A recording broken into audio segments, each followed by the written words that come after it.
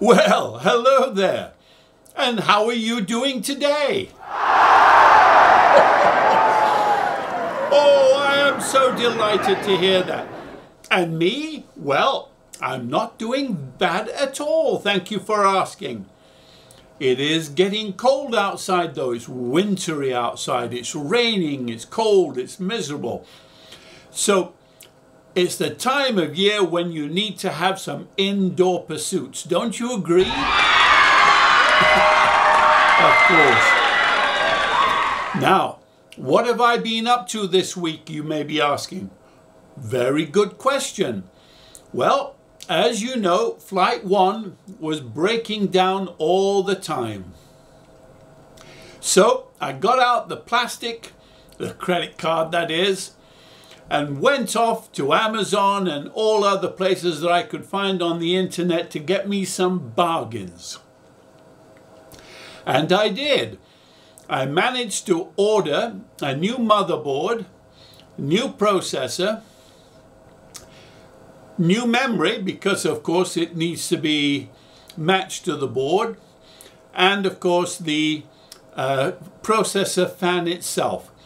Those are the 4 new things that I've got. I started out with the original computer case. I took out the old Flight 1 motherboard and all of the stuff that was in it, and started from a bare case. With nothing in it, just the standoffs to hold the motherboard, I was then ready to put the new motherboard in. Now here's the case. As you can see, it's a tall, full tower case. This particular case is made by Phanteks, and it's very robust. Lots of fans in this. And in the front, it comes with these 4 USB connections in a lid that you lift up at the front. So into the case went my new motherboard, and this is the motherboard. This is the Republic of Gamers Strix X299-E Gaming 2. So this is a gaming board. I know. I'm not a gamer, but it is a powerful board and should handle all of the graphics that's required in it. You can see here that there are 4 slots on the left and 4 slots on the right for all kinds of memory. And there are 3 slots on the board for graphic cards. And you'll notice that they are wider apart than normal ATX boards have been, because the graphic cards that are coming out today, those RTX boards, those are all extra wide, and so it's needed for space. It comes with 2 power supplies that need to be added to the CPU. And then of course the main motherboard connection, the 24 pin, is over on the side. What was interesting about this is that to the side of the RAM slots, you can see that there are 2 particular slots here that I want to tell you about. The top one, that is for an M2 chip. And I'm going to be running M2s in this motherboard, no SATAs at all. Just below that is a motherboard socket for a C-type USB connection, the Thunderbolt. And then I started to connect up some of the other small stuff. For instance, the case needs to be connected to the motherboard for the power switch, the reset switch, things like that. And Asus gives a little gizmo like that to be able to plug things into, to make it very simple then to just simply plug all of them directly onto the motherboard. That blue thing in my palm that I'm just shoving off to the side there, those are for additional USB 3.0 sockets on the front panel, which I added. Down on the bottom, I connected a 4-port USB 2 to the motherboard itself. Those are the two places where they plug in, and that is where they fit on the slot at the back. Here you can see I have 4 sockets for all of the many USB devices that I have to hook up in the flight simulator. Next, I'm going to have to fit in the processor. It's an Intel Core i9 processor. It's the 10920X. This particular model has 12 cores on the inside, so I'm hoping it will provide all the processing power needed to run the simulator without any hiccups. First thing you need to do is you need to find the little gold triangle that's at the edge of the processor. Then on the motherboard you have to find a matching triangle. And there's a couple of places where it's located. This is one, and the other one, which is actually on the secure plate. And the reason for it being exactly matched is because of all of these pins. Those are actually pins that stick up. I don't know if you can see them well enough, but if you have the processor in the wrong direction, well, then it just won't work. All of those pins have to match up with the base plates of the processor, and this is the underside of the processor. I mean, that is quite a bit of architecture, isn't it? My goodness me. So there it is. There's the triangle, and there's the other one over here. Just make it out, I think. But now the processor is in, so now we need to close up.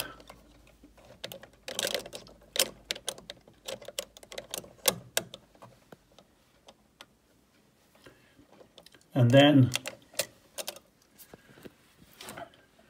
lock this side first.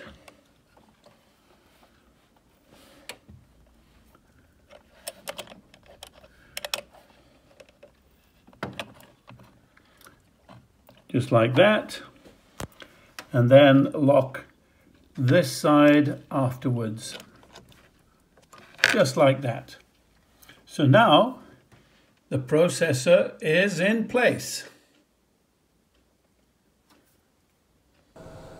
Well, now that the processor has been installed, we take this little hypodermic looking thing, which is filled with heat transferring paste. It's a sort of a grease, and it will transfer the heat from the processor to the cooling fan on the processor. So we go and squirt it on top of the processor like this, making sure that the stuff is spread around as much as we can. And then on top of that, and there are 4 places that we have to screw it into, then we're going to add this processor, which has a delightful fan system and a good cooling system to make sure everything runs cool. And here it is in place. Here's the processor. You can see the screws at the back that's holding it in location. There's one of them right there. So now it's all in place. And here are the memory slots. Each one is 16, so that's a total of 32 gigabytes of RAM.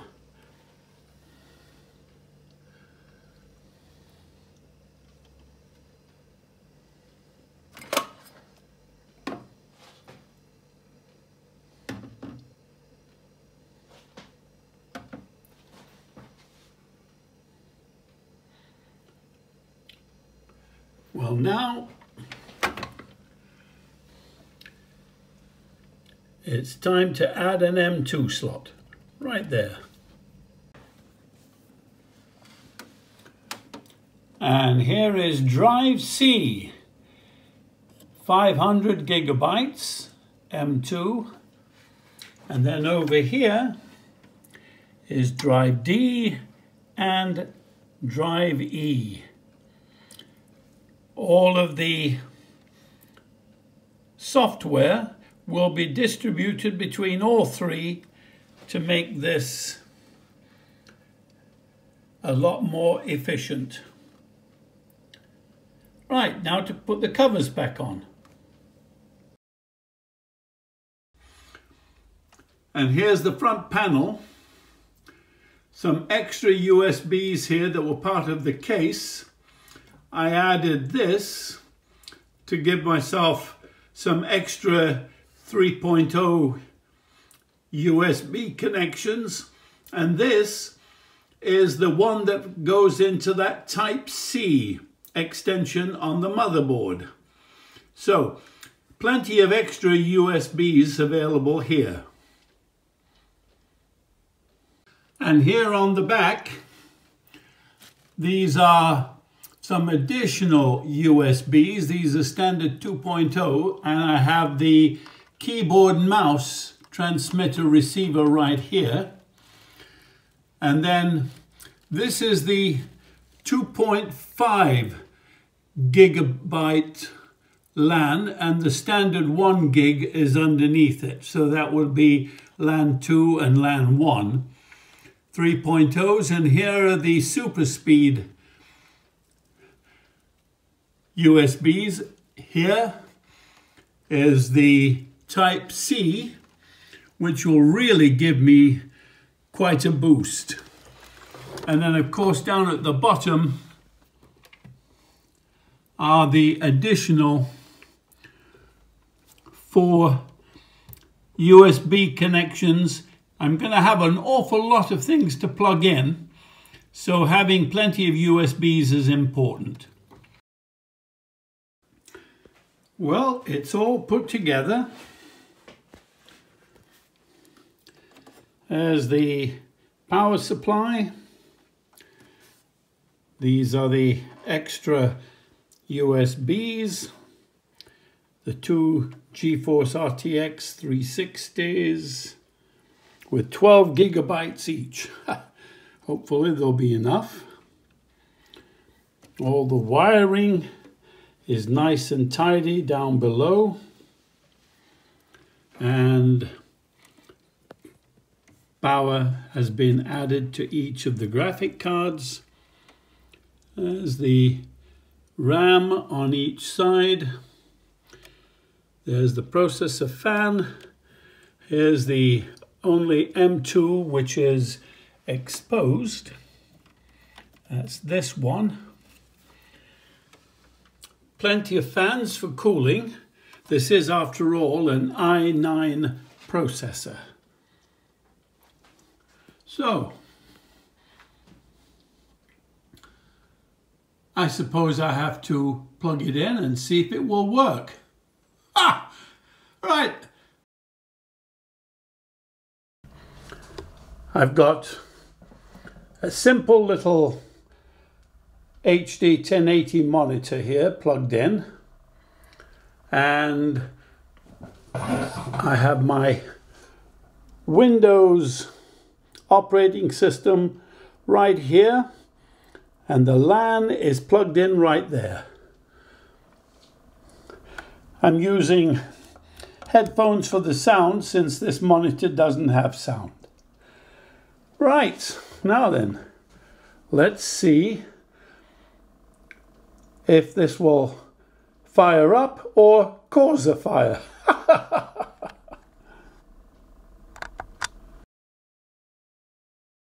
Now it's the moment of truth. Are you ready?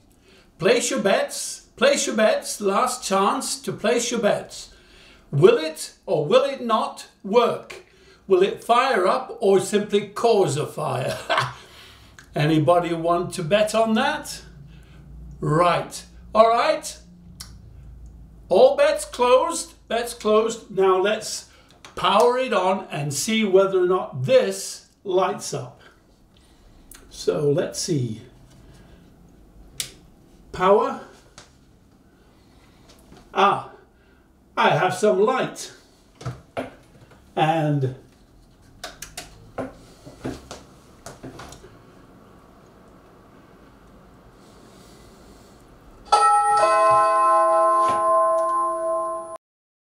there we are. We're getting F1 to run setup. So we can now enter into the BIOS. So all of you who said it wouldn't work, pay up. Right, now I'm going to go into the BIOS, get everything organized, then start it up into the operating system and load it up. Well, that was yesterday, and the doorbell going right in the middle of my dramatic moment.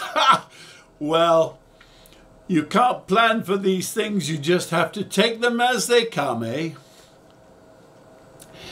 Since then, I've been installing the operating system and everything is running smoothly.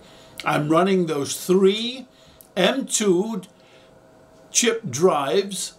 One is the 500 gigabyte, that's drive C, and the other 2 are 1 terabyte each.